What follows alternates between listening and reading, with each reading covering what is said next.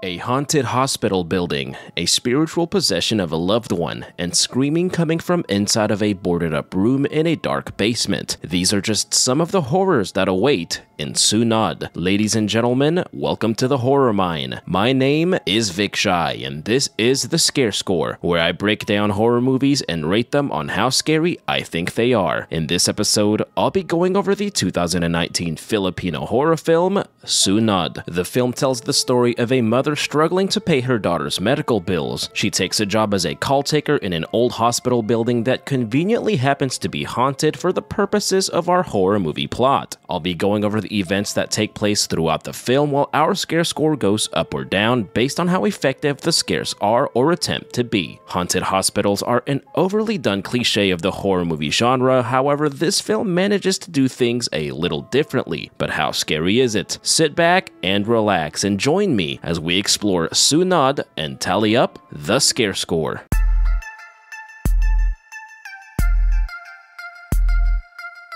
Our movie begins with a somber nightmare sequence as a woman wearing all black stands in the rain. She is standing over the grave of a young girl dressed in white. Two great value dementors start filling the grave as the young girl suddenly opens her eyes. The woman tries her best to stop them from burying the girl alive, but they've got bills to pay. Our main character Olivia wakes up from the nightmare in the hospital. Her teenage daughter Annelle has been hospitalized with heart problems. The doctor says that she has to stay for an extra few weeks, which Olivia can't currently afford. She looks around the hospital waiting room, which is more depressing than my last couple of community posts. She immediately goes on the hunt for a job, which starts off with her resume getting soaking wet. She attends a job fair meant only for college students and verbally threatens her way into getting a job. It also helped that she was the best English speaker at the job fair. The film does a good job in showing the relationship between Olivia and Annelle. Olivia arrives to her workplace at a call center located inside of an old hospital building. The cinematography throughout the film is absolutely stunning, which isn't often the case in horror films. Little fact about me, a few years back I worked the night shift as a 911 call taker. Our call center was located on the bottom floor of a super old building that used to be a jail. Needless to say, it was absolutely creepy. The building is named Liboro House and houses the call center for a company called LGO. Olivia gets into the elevator and tries going to the 4th floor. The elevator stops on the 3rd floor, however, which is currently being renovated. A shadow can be seen moving in the distance before the elevator closes. Nothing too crazy here, but this scare utilizes the setting and atmosphere very well. She arrives on the call floor and every single person oddly turns around and looks at her. Not in a creepy way, but in a sort of nosy, rude way. She attends a new hire presentation being led by a manager named Lance. We're all family here. We're a family now. He explains the history of Liboro House and says that it was originally a settlement for World War II survivors. It was then turned into a hospital in the 70s and is now being renovated for LGO. She makes friends with a fellow trainee named Mimi, who is a self-proclaimed professional trainee. Mimi says that she only attends training for the pay and never stays with a single company. Miss Karen, daughter of the owner of LGO, puts her on blast in front of everyone and says that she'll be fired if she doesn't learn the new system. Her first day of work has her completely exhausted, and we get a continuation of the nightmarish sequence of Annelle getting buried. Olivia and Mimi become really good friends. She helps train Olivia, which gets Miss Karen off her back. She learns about Annelle's condition and decides to stay at LGO because she likes Olivia. While taking a call from a customer, Olivia hears the voice of a girl saying hello several times. This annoys the customer, who hangs up the phone before the electricity suddenly goes out. Lance pulls her aside and says that he heard about her daughter's condition. He also put in a good word for her with Miss Karen to speed up her employment process. As simple as that scare was, it caught me off guard because it reminded me that I was still in fact watching a horror film. We get a nice moment between Olivia and Annelle, who sings a pretty good song for her exhausted mother. It's a really sweet and touching moment that does a great job in showing the beauty of their relationship. Actress Crystal Brimner, who portrays Annelle, has a really amazing voice.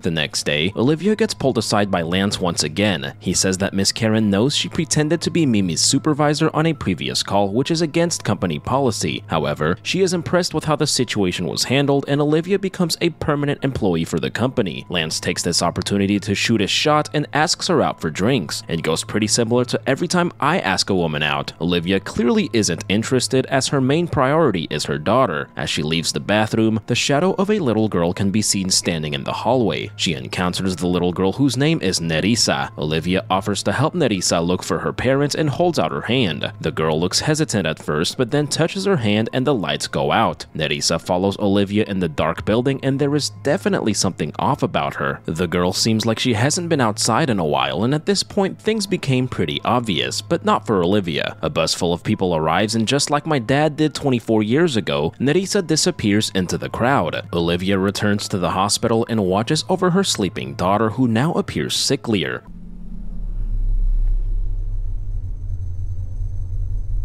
Anel is now possessed by Nerissa's spirit, and the way this scene unfolds is absolutely chilling. The scene originally appeared to show them sleeping for a little too long, so it really caught me off guard when Anel's body suddenly rose up that way. The next day, something really freaky happens on one of her calls. She hears the distorted sound of a man seemingly struggling. The way the scares are subtly incorporated into her job as a call taker is pretty clever and well done. She receives a call from her daughter's doctor and tries heading to the hospital. She gets into the elevator and the lights start to flicker before stopping in the basement. She gets out of the elevator to look for a way out. The voice of a girl calls out for help, which seems to be coming from behind a sealed door. The doorknob starts to rattle and a man starts yelling "Die" from the other side. She rushes back into the elevator, which conveniently happens to be working again, right on cue. This is a good scare scene that really pushes the film in the horror direction it needs to be. She returns to the hospital and is told that Anel's condition has miraculously gotten better. The doctor says that she will be able to go home in a few days. This is of course because she is now possessed by Nerissa. While preparing to go home, Anel starts giggling while looking at herself in the bathroom mirror. A nurse comes in and hands Olivia the scariest thing in the movie so far, the hospital bill. The scare scene was absolutely brilliant. There are two significant things happening at the same time. Olivia is receiving the massive hospital bill for her daughter's condition. In the background, we get the visual representation that Anel is being possessed by an evil entity. Very chilling stuff. Olivia goes to her company HR to get an advance to pay for the bill, but unfortunately gets denied. Frustrated and exhausted, she lays her head down in the rest area and falls asleep. We once again see the nightmare sequence of Anel being buried alive, and Olivia suddenly finds herself in the hospital basement. She is attached to a red string of yarn that gets pulled from inside of a dark room. She wakes up from the nightmare to Lance creepily sitting on the edge of the bed. He personally hands her a large check to cover the hospital bills. However, this isn't just out of the kindness of his heart and is a blatant example of quid pro quo. He forces himself onto her, but she manages to fight him off and leaves the room. Olivia decides to keep the check, however, and doesn't report Lance for the assault. She returns home with the possessed Anel, who clearly isn't familiar with the setting, let alone her name. That night, Olivia's nightmares become increasingly disturbing. The real Anel appears and seems to be reacting to her possession by Nerissa. She appears terrified and says she is hearing voices in her head. Nerissa takes back control of the body and starts making a croaking sound that gave me terrifying flashbacks from the Ju-on days. She stops croaking and suddenly screams before running back to her room. Anel is back in bed covered underneath her blanket. Olivia pulls the blanket off and wakes up Anel, who doesn't seem to remember what just happened. This was a really intense scare scene that came out of nowhere. The croaking is what really got me, and you all know why that is. The next day, Lance acts like nothing happened between him and Olivia. He even lets everyone know that her daughter is finally home from the hospital, which is pretty psychopathic. Olivia tells Mimi what Lance did to her, and their conversation is overheard by possessed Anel. Lance goes into work and the elevator takes him to the basement instead of the 4th floor. Instead of just waiting for the elevator to come back up, he tries finding a way out of the basement. He hears a girl giggling behind the sealed door and the light suddenly comes on as he tries walking away.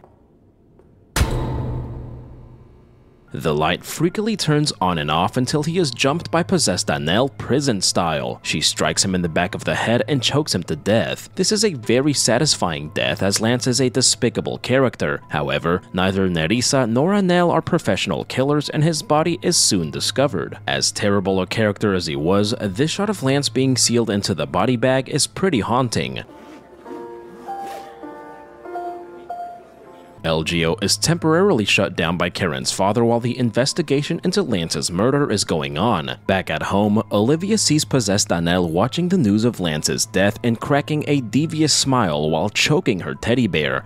Olivia quickly starts putting things together and looks up information on the history of Liboro House. She sees an old picture of the hospital staff with Nerissa in it. She watches the most generic video on an exorcism possible and realizes that Anel may be possessed by Nerissa's spirit. She decides to test her daughter by asking her to play the song she wrote in the hospital. She can't play the song and responds when she is called Nerissa. Nerissa realizes that the jig is up and says that Olivia reminds her of her mother. Nerissa was trying to communicate with Olivia through the phone calls and says that possessing Anel was the only way to speak with her. Her mother's name is Perla and she needs Olivia's help to see her again. Nerissa says she will leave them alone once she gets to see her mother. Nerissa admits to having killed Lance because he hurt Olivia. The crazy comes out of her and she starts yelling that Lance was a bad person just like everyone else in the hospital. Calling out to Anel seems to work and she temporarily regains control of her body. Olivia tells Mimi about the situation and she helps them look for Nerissa's mother. Nerissa is able to track her mother down by turning into the world's creepiest and most advanced GPS unit. If only I could do that to find my father. Nerissa's mother is initially confused but becomes overjoyed once Nerissa whispers something in her ear. We learn that Perla was a custodian at the Liboro house when it was a hospital. She was told that Nerissa fell ill due to tuberculosis and passed away. She was then kicked out of the hospital with no other explanation. Nerissa tells her mother that she was lied to and that she was actually killed by the hospital staff. Olivia believes that if they retrieve Nerissa's remains, she can finally be at peace. Karen goes to visit her father, who reveals that Lance's murder was captured on security cameras. More importantly, they are aware that Nerissa possessed Anel's body during the crime. Her father's assistant hands her a convenient "here's everything you need to know" file, and we learn what truly happened with Nerissa and her mother in an exposition dump. He says that Perla and Nerissa lived in the sealed room inside of the hospital basement. Perla was sweet, but there was something strange about Nerissa. In fact, there was something strange about the entire building, who many people believe to be cursed as people kept disappearing. Mr. Liboro reveals that Nerissa was evil and killed Karen's mother by slicing her throat with a knife. Mr. Liboro then killed Nerissa by choking her to death. The sound of Mr. Liboro yelling "die" is what Olivia heard on the prior phone call, and when she went into the basement, he burned the room with Nerissa in it and sealed it off. However, he regrets not having burned down the entire building. Karen reviews the security cameras and sees Olivia, Mimi, Anel, and Perla sneaking into the building.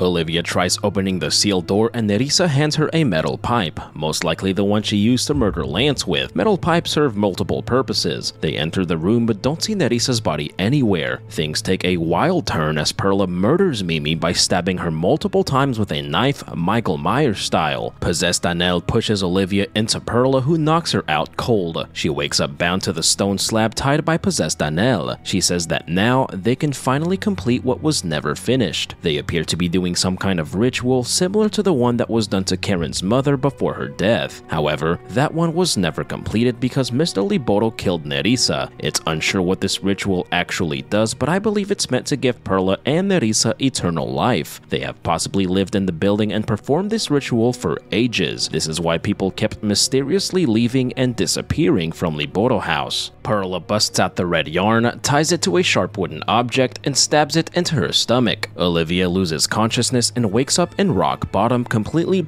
wrapped in yarn like she's stuck in a spider web. Perla appears right behind her in her true demon form. She starts consuming Olivia, but Karen arrives in the real world and knocks her out. Olivia gets free and she tries calling out to Anel, but Nerissa takes off running out of the room. Karen tells Olivia to go and she tries fighting off Perla on her own. She chases possessed Anel into the third floor being renovated, right into a predictable jump scare. Possessed Anel jumps Olivia and puts the beat down on her like Caesar did to Koba in Dawn of the Planet of the Apes. Anel tries fighting with Nerissa from the inside and smashes her head into a mirror.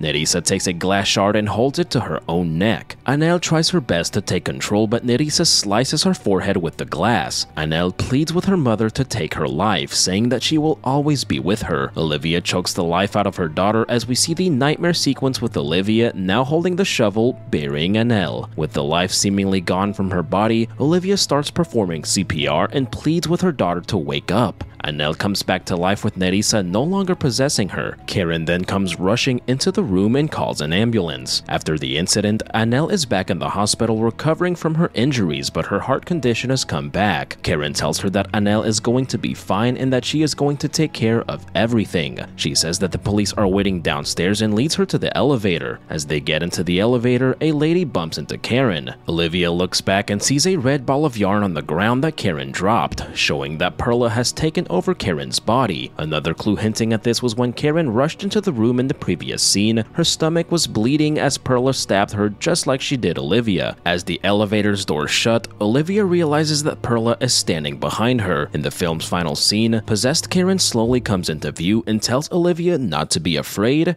as the movie ends.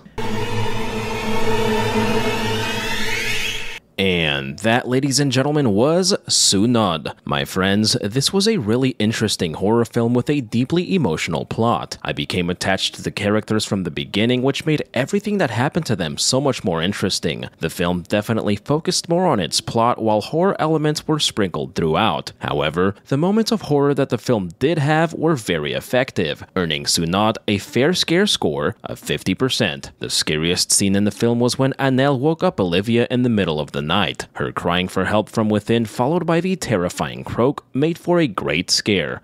But, as always, I hope you all enjoyed the video. Thank you all for tuning in, and I cannot wait to see y'all right back here in the Horror Mine. Y'all stick around.